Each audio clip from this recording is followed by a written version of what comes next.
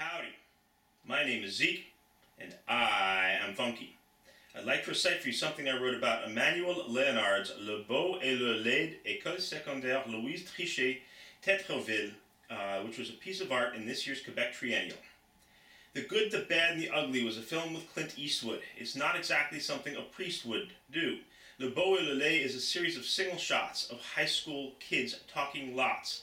Teenagers talking means I'm walking. I speak of priests since Marie-Louise Trichet founded the Fils de la Sagesse. Apologies, but I digress.